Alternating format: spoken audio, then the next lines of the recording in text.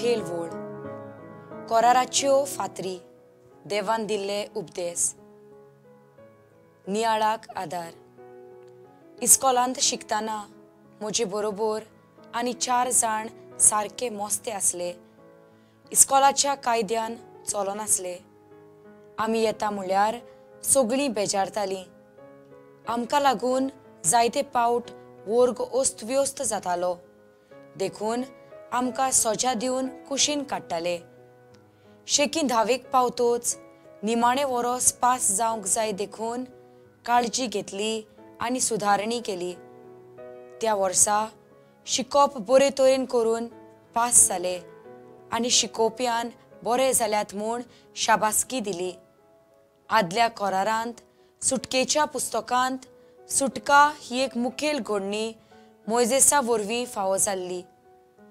ती पोरजा देवान दिल्ल्या 10 उपदेशांक पाळो दिता. मोइजेस त्यो कराराच्यो फातरी एके आर्कपेटेन घालून सर्वेस्परान सांगलां तशें फुडाराक दवरता. सर्वेस्पराच्या कायद्यांक ती विस्वाशी रावली देखून तांच्या पयणा वेळार देव कुपा वरवीं वाट दाखयता. संवसाराच्या शेवटाक बऱ्यांक आनी वायटांक कुशीन काडटले. सर्गीच्या राजाचो शीस जालोलो आपल्या भांडारांतल्यो बऱ्यो वस्तू काडून दाखयता. हे मातेव जेजून दिल्ल्या वपारींतल्यान संदेश दिता. देवाची समूर्त आनी दुसरे लागू जातोले नेम कायदे पाळून आमचे क्रिस्ती जिवीत जिवाळ करुया.